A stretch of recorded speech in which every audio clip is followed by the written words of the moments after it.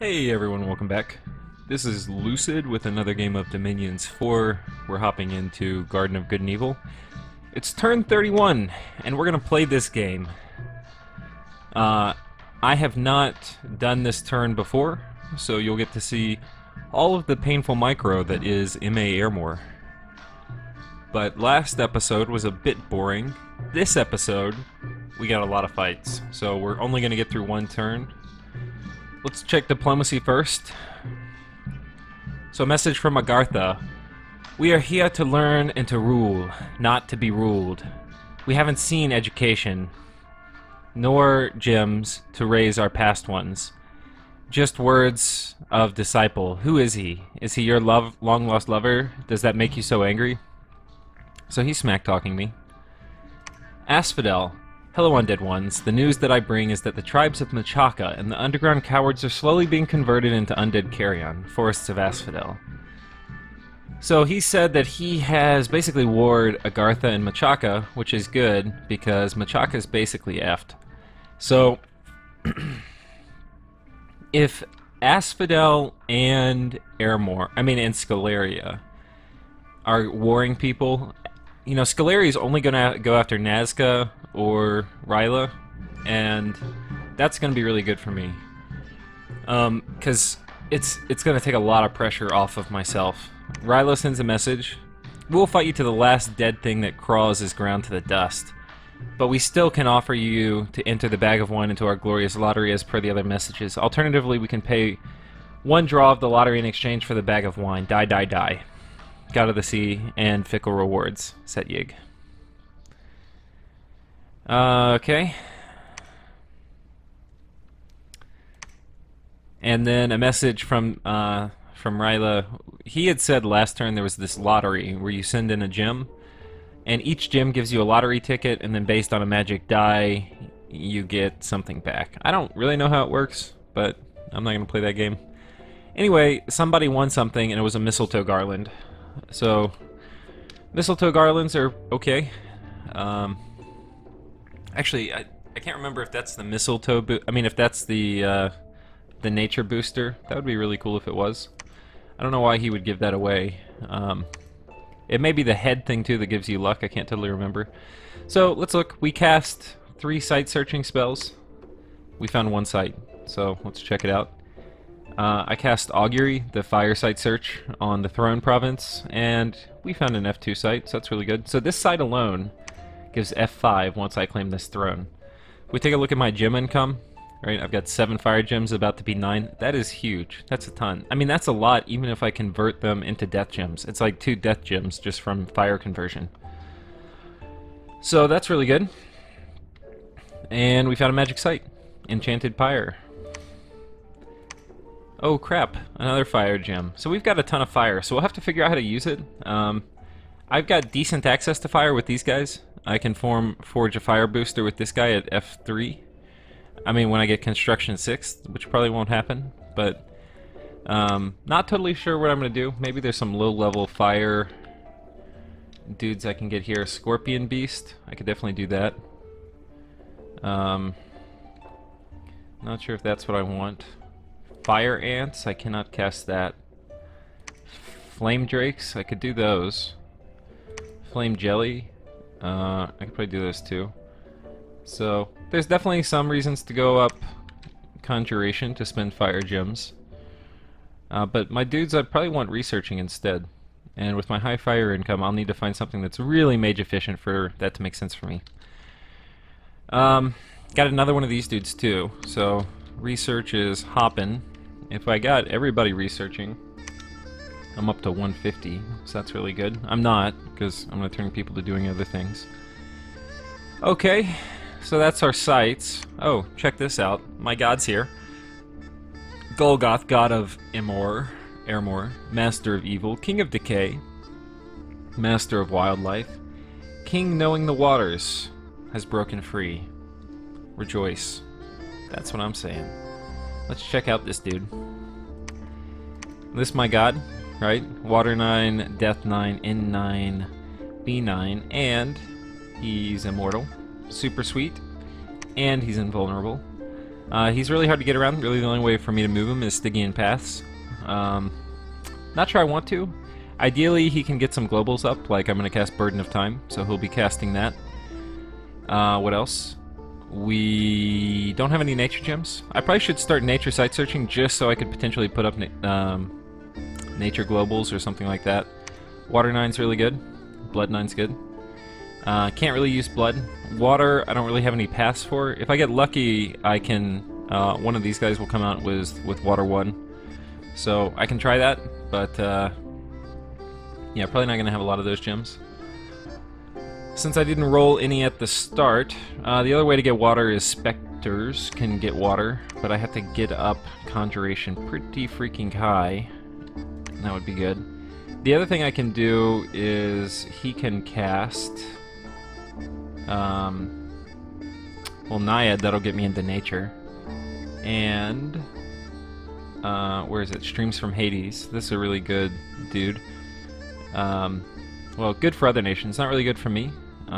But Water Death gives you Stygian Rain, which is really good. I won't be casting it, but anyway, if I get Conjuration up that high, which could happen really late game, I can do that. Okay, so a ton of battles. We're gonna go through them real quick, and then after I've gone through just the highlights, we'll go and watch some of them. Okay, so this is Ryla's big army. He moved. I was gonna fight him, but I decided to dodge, which I think is good, and I can kind of see his setup now. Okay, Starspawn. This guy died against PD. We're gonna have to see how that happened. That's really funny. Actually, we'll watch that now. So you can see he was attacking a coastal province with one dude, thinking, oh, this one dude can take one PD. And we look at it. Okay, he's killing PD with Mind Burn. He's attacking more PD with Mind Burn. Right, so you can see my dude's paralyzed. Right, paralyzed, but not getting killed. And that's a lot of Mind Burn. And he's hurting him, still 7 HP. Right? Does not kill him. I got so lucky here. Right, and then we come up and fight. He's got a life drain attack, but that doesn't do any life drain versus undead. You can see he didn't heal any. Right, and then I smack him again. Right, smack him again. And smack him again, and he's dead. That was a capital-only mage, I think. So that's really good. I got really lucky there. But that's also why you probably should have sent him in with, like, some dudes. This is a total win for me. This is a battle against Nazca. So this is our big fight. We'll definitely watch this. But if you look at it, it looks like I lost a lot. But he lost almost all of his mages. They almost all died. In addition, I lost about 40% of my knights, and I lost about 30% of my lictors. So, really, I lost, in terms of real power, I don't know, maybe 50%, and he lost probably closer to 80%. It's really hard to see because, like the Huron Priest, when he dies, he gets mummified. And even if he dies, he's gonna pop back up somewhere. So we'll double check as we watch that battle. But I'm pretty sure he lost more mages than it's showing. Oh, guess what else? He lost this dude.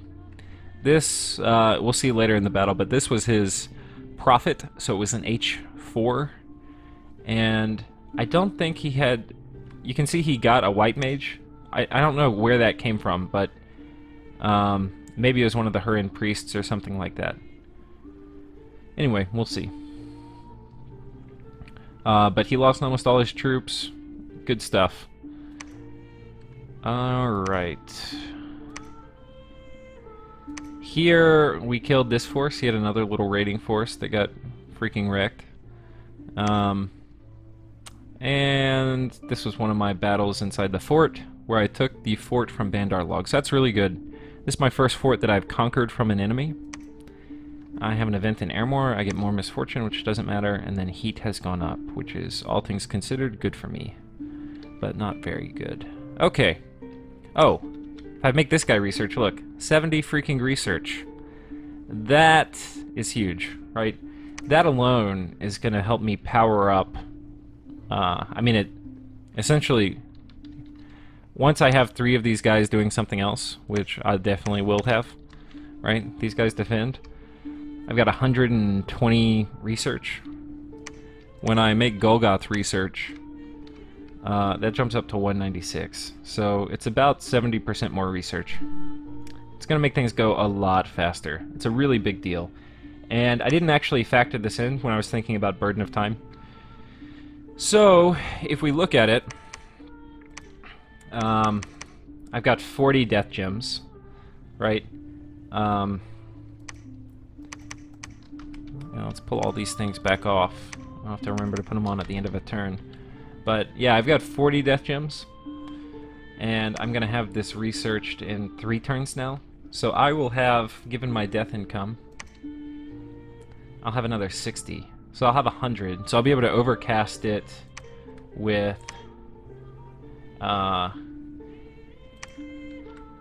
it costs, I think, 70. Yeah. So I'll overcast it with 30. There's a strong likelihood that with 30, they will fail the first time they try to dispel it. But within probably 10 turns, I'll have almost like 250 or something, probably death gems after that. And then I'm going to recast it with over 100. And they'll almost certainly waste another dispel on the second more strong one. And they won't be able to get it down. They'll probably just give up. So that's the plan. Basically, the whole board is going to have to, the whole game, they're going to have to send and alchemize gems, do all sorts of things to try to get this thing down. It's going to be really, really hard for them. So this is really good. If you didn't get any research dudes, which is definitely possible if you're unlucky, then it's a godsend when your god comes. So let's check out the rest of the battles. Okay, we lost that. Okay, we've gone through all the battles. So this is the big one. This is the battle with Nazca. Now let's take a look at all his dudes. So this is my army. Here's his. We're about equally matched in terms of number. He's obviously got way more mage support. We're gonna look around and see who is twice-born. So this dude has a anti-magic amulet, which I would like to take from him. You can see he's getting a lot of his anti-magic stuff so that he's not hurt by blood vengeance. This is also a hero, so he's in the Hall of Fame. So he'll be able to cast Ritual of Rebirth on him and pull him back, which is really good for him because he's H4. I'm looking here. I'm gonna put the speed up. You'll just see he's banishing a lot of my dudes. Okay, this is the dude with twice-born. I think he's the only one with twice-born. Okay. Yeah. Okay, so there's one twice-born dude. I've seen this battle before, but I don't really remember what happened to all the mages. So if you look, tons of banishment comes down, dust to dust. And every time he does a volley, look back here at his mages and see what happens. Because they're going to slowly get picked off. Like, here's all the dust to dust dudes. He also put up anti-magic. We'll go ahead and show you that. So magic bonus 4. Oh wait, yeah, that's from anti-magic. Okay, and you can see the archers are making pretty good work of my... With flaming arrows, they're really destroying a lot of my long dead. But the real purpose of the long dead is just to soak up a bunch of that stuff, so it's not all direct to my main dudes. Okay, and you can see some of my attack rear dudes have made it to the back, which is really, really useful. So they will be prioritized, I think, by enemy AI. In terms of kind of firepower, these guys are weakening now. Their fatigue's ramped up, so they're going to still be attacking with spells, but they're through a lot of it. But Dust to Dust is a really, really strong spell. I believe that you basically can't block it. I think it's armor negating damage that is not negated by magic resistance. So that's a really big deal. But I just killed their troops so fast that even though they're raining down all this stuff, it's gonna not be good for them. I mean, look how much progress I make every turn. That's the value of the Water Bless, right? Because a lot of times you might want to go N9, B9, D9, and then your troops are really tanky. But once they get the magic resistance, they're going to be able to kind of counter you. With the Water Bless, you just go through things so much faster.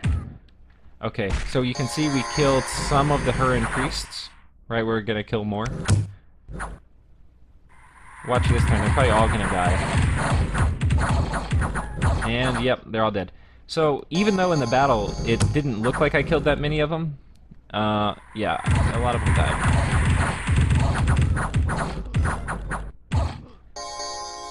Okay, the Koya made it out. You saw him, he was sitting right here.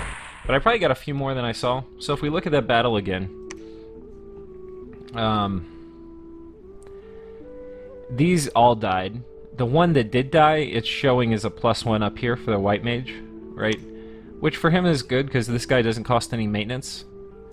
But all these other guys got revived as less mobile, more expensive Hurin priests, now, or as the Malaquis.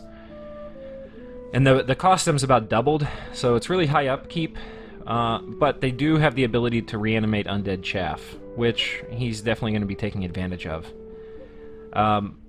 Okay. So that is that. Let's take a look at the other big funny battles. So this is the funny expansion that he had, where he was trying to take my PD, which should have been possible, right? Because he's going to. Let's check him out.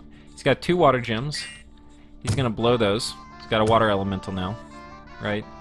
Okay, that's cool. Let's see what happens.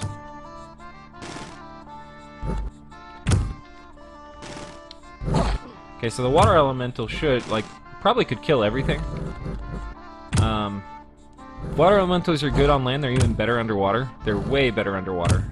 But we look at it, the water elemental's wrecking my dudes, but this one knight is killing all of his chaff. And it just made him rout. So, that was kind of a big deal. So that was really funny.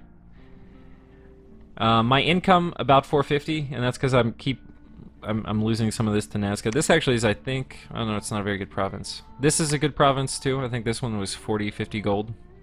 So I do want to get that back. Let's check out his formation here. What he's bringing to the table, because I'm going to have to kill it. So it's a bunch of Lobo Guards with this dude to cast, it looks like he's going to cast Paralyze, and he's going to spam Mind Blast. So I need to have a lot of dudes to soak up the Mind Blast. Fortunately, I have a boatload of them, and then they're just going to get absolutely murdered. So he thinks this is a good army, because he just killed somebody with it. Hopefully, he thinks he can kill these guys. If he does, he will just have his day ruined. But we'll see. Alright, what else? So let's watch this battle super quick. This is me busting through his fort. I just have a bunch of my knights at the front that are going to charge through the gates and kill these guys. There's really not too much to see. He casts Howl, he casts Earth Elemental, which really is just a waste of gems. So, I can understand wanting to do it, maybe inflict some casualties, but not even anywhere close. Here, I actually haven't seen this battle, but this was a medium to small force of his, fighting a big force of mine. Yeah, they're gonna get absolutely murdered. So, I'll take that. Okay, my attack rear, and I think they're just gonna murk his commander. Let's check it out. Oh, no, they go in here. And let's see what happens next. One commander dead. Now these guys aren't attackers, so they should run back and kill all these guys. Okay, now they're routed. And because they're behind them, they're just going to come up and absolutely crush them. And in case any of you didn't know, when you rout, you get a big penalty to your stats. I don't think you get a strength penalty. Yeah. Okay, so that was big. Abandoned Laboratory, Glen of Verdant Greenery. I didn't check what I can recruit here. This is a barbarian province. So I lost this battle. This was the most painful thing that happened this turn. I have ghouls guarding this dude. What's gonna happen, we will see. And bad things. So I should have won this. This is a battle, without a doubt, I should have won. What happens, though, is you can see he's spamming Mind Burn. And what that means is he's gonna kill... This guy's pretty strong. He's blessed with all this. That'll really help against Mind Burn. I'm probably gonna have to start giving my Archbishop's magic resistance items.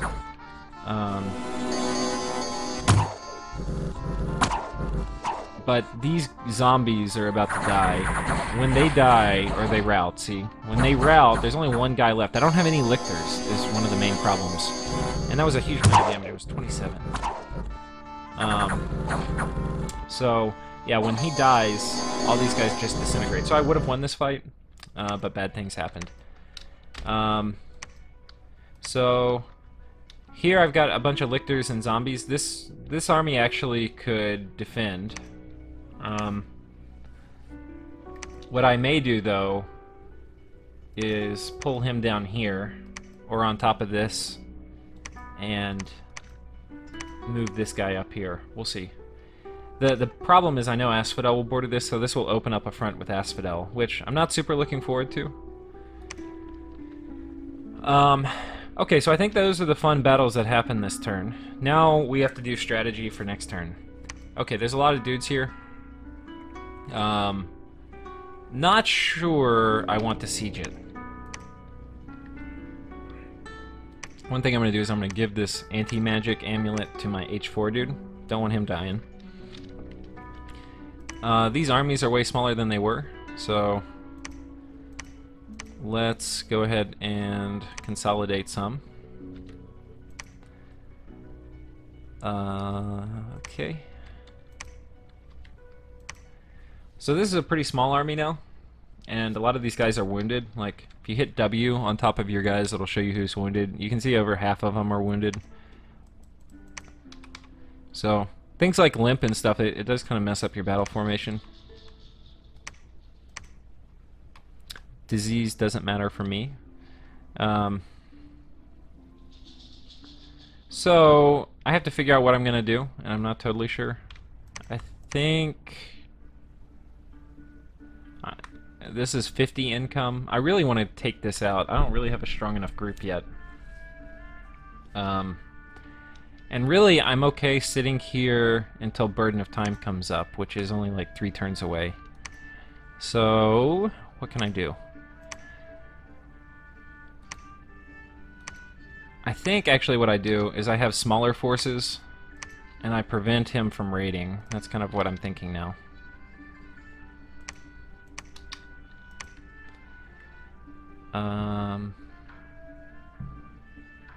Yeah. So this is kind of what I'm thinking. I'm gonna take him. It's really unlikely he attacks again. If he does, I probably can leave more of these dudes. Something like this, that way my morale's not so bad on these guys. But I think this guy probably reanimates lictors. Every time I move this guy, it's essentially killing 2 lictors. So if I have the option to keep him still, I'll probably do that. And then I'll just...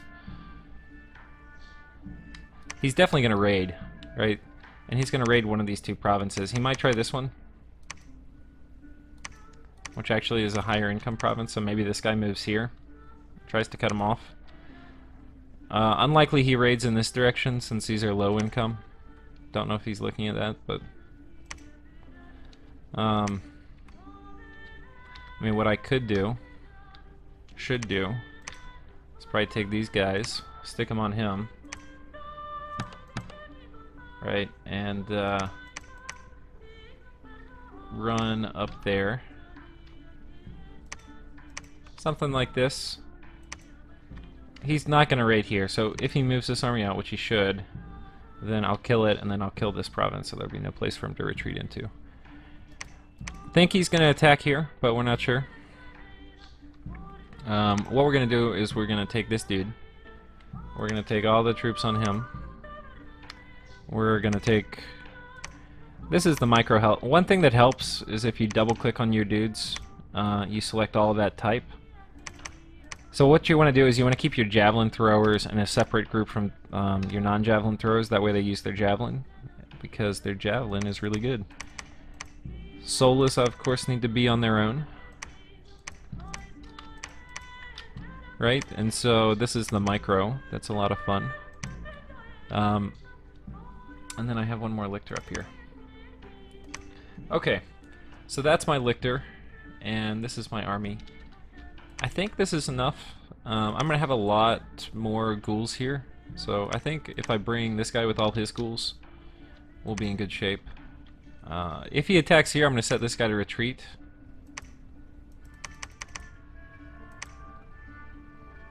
And I don't think he will. I think he's going to try to take this because he thinks this army is really good because he just killed somebody with it. But he's going to get murdered. And he knows this is a weaker army. It's just ghouls. But if we look at what is coming in, it's going to be these guys.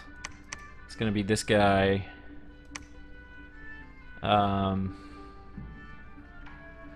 I positioning all of these?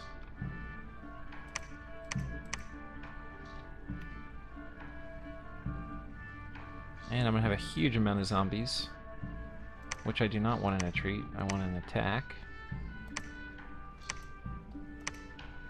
And probably better to go ahead and put these guys on dudes. And I think I want these guys on spells. So I'm going to spam that order down the tree.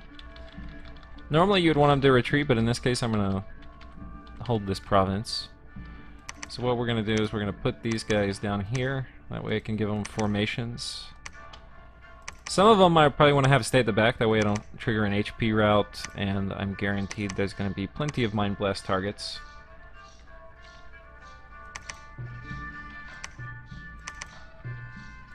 So we're going to put these guys on guard commander.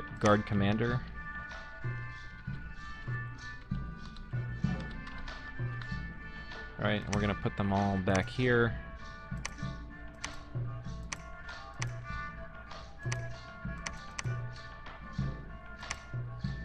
Now what I would like to do is cut off his retreat too, so I'm going to look at how I can do that.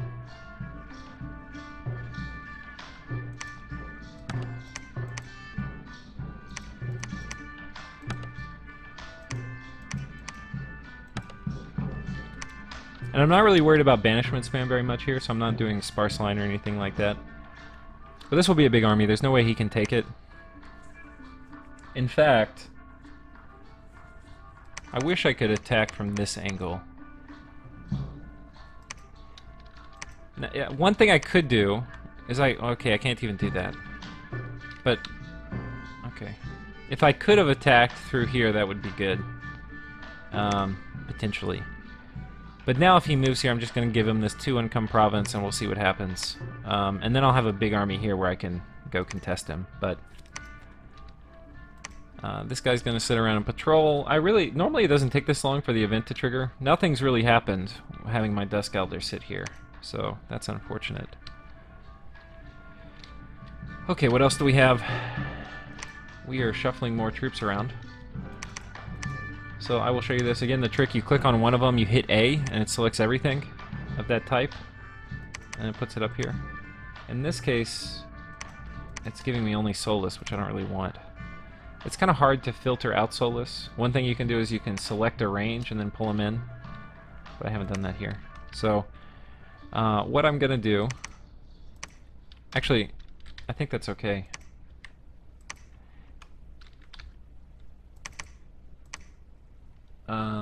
I do want to make sure I get these sacred guys. Okay, I got them. So there, I've gotten most all the normal troops. What I may want to do is pull them up here. I'm building a big army. So let's go ahead and finish this army off.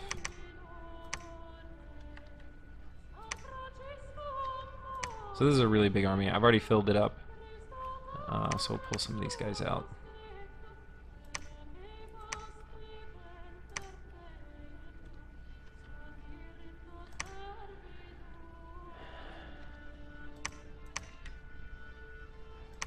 Okay, so if we look at it, you're going to pull the rest of these guys in here. I think we've got all our lictors currently assigned. We're going to take... I'm going to go ahead and fill that up, fill this up. So I'm going to have to bring a sensor with me. Actually, my lictors I should probably put on this dude.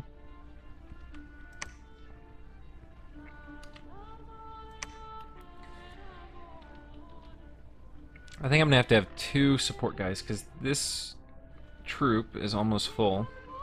Especially when I put these guys down here. Okay, so this is full. We'll fill up the Mound King next.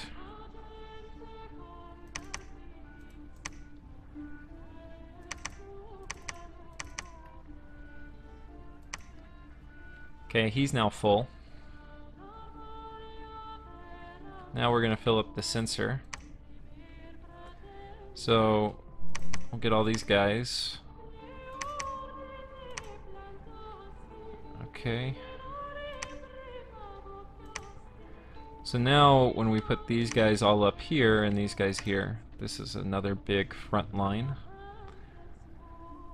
And we're going to need a bunch of zombies too, because of who we are fighting. The zombies, though, I don't want to die. I'm going to have them all on guard commander.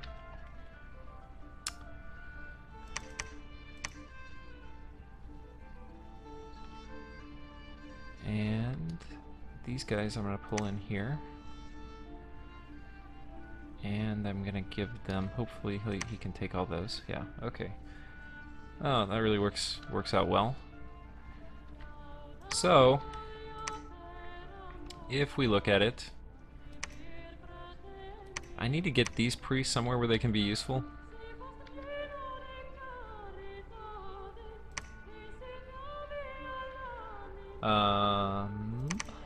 This is the slow micro, so this episode's going to be a little boring, but you'll get to see all the sausage being made. If you want to go ahead and quit now, I'll tell you what I'm going to do. We're going to defend here by probably assuming he's going to attack one of these 2 provinces, so that's a dice roll, and we're assuming he's not going to attack here.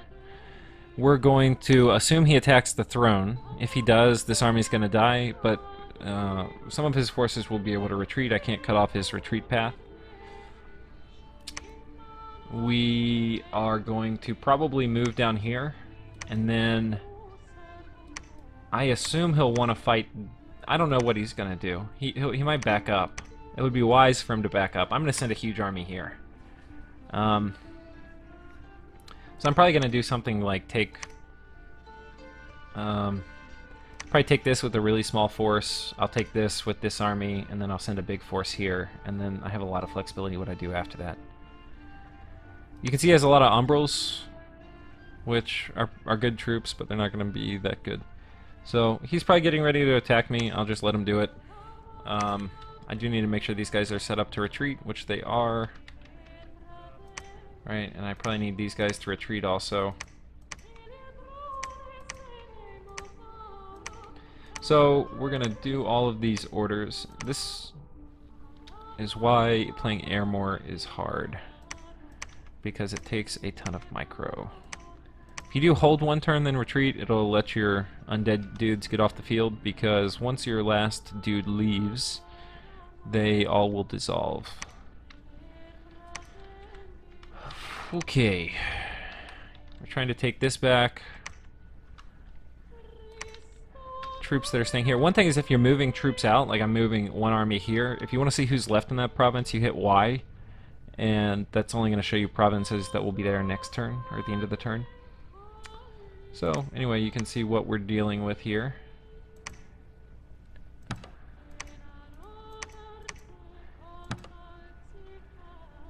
Okay. That's as good an army as any to sit behind. Do another one of these dudes.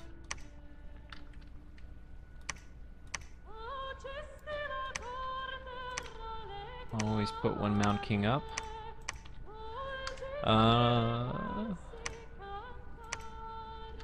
Set all my dudes to reanimate ghouls.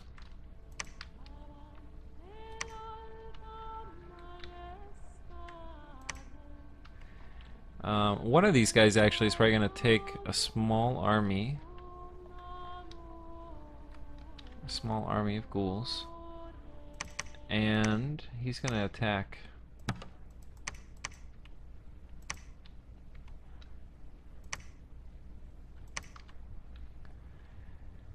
Okay. This hopefully can take that. I don't know how many... He probably doesn't have much PD here. It's a really safe province. It would be kind of a waste to put it there. But if he has enough, he could repel a really weak force. These guys, I think, would be able to kill whoever's there. But instead, I have this army. We don't really have enough dudes for him to come. So instead, it will just be these guys. That's my main force. And I'm pretty happy with my formation here. I think these guys are sparse lines, so that's good. They're gonna go here. They're gonna actually absolutely wreck. I don't have a lot of zombies with them, however, so we will give them a good, strong zombie contingent, maybe 50. And the job of these zombies is gonna be to not fight. So to sit here and guard this dude. And all will be good. We're actually going to move them all the way to the very back. That way if they do banishment or something, it'll be more likely to miss or out of range.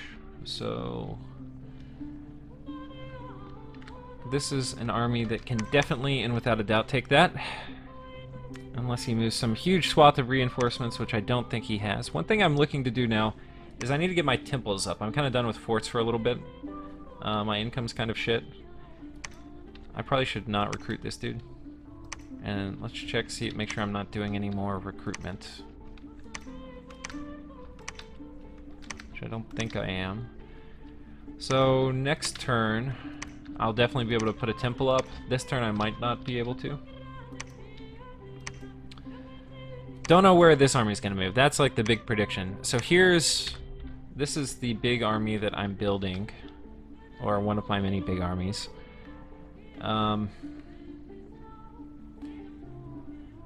And these guys are going to be my dudes who move. So if we look at it, I'd like to, I don't know if he can, no, he can't take it. Okay, this dude's full. So he's going to need a bunch more zombies. Maybe like this many. And these guys are going to be on guard commander. And he's going to stay right here. Hold, hold, hold. And these guys are going to be on guard commander. Okay, perfect. So hopefully my zombies don't fight. Probably need to script him. Otherwise, if you don't script him, it's very possible you only cast Protection of the Sepulchre, which you really don't want to do. Okay. In fact, I really can't have too many zombies here. The risk is some of my zombies rout, and then I'm in deep doo-doo. So we've got a pretty good contingent here. So now the question is just anticipating his move. If we look at it, these guys are probably starving. So one thing he might say is, oh, I'm going to move here rather than going too deep. But it's risky. What I probably want to do too is send a small force up to take some of these back. Which might be what I do here. Normally I don't like using zombies, but if it means gold, I will trade zombies for gold.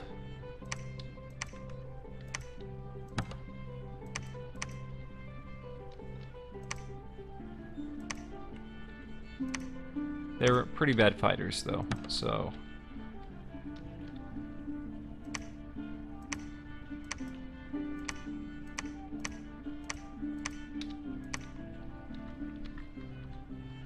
okay, so these dudes are gonna come up here.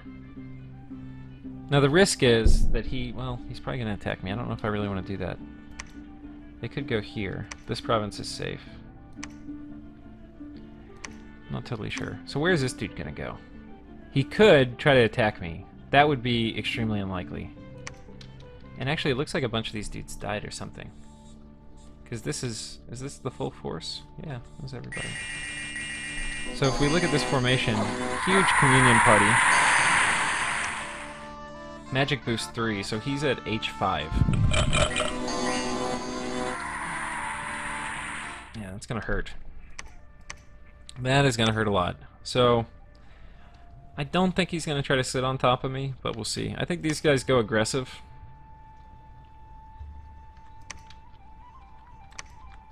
But I could lose. How many is this? 28 zombies. I would kind of rather defend.